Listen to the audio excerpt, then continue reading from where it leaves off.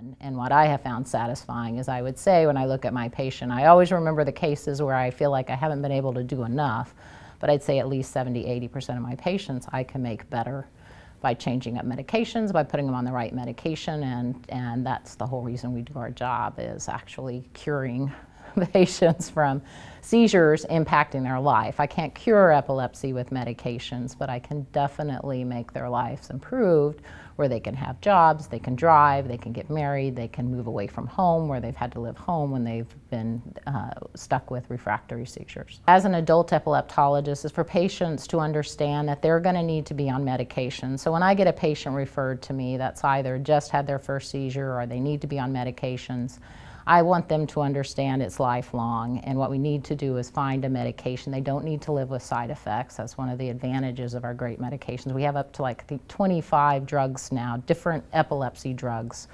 that people can be on, and to say one works any better than the other is not the case. A lot of it is what's the tolerability. When we're looking at phase 1, we're admitting someone into our epilepsy monitoring unit for a very specific purpose, and that is to capture seizures, to see where those seizures localize to.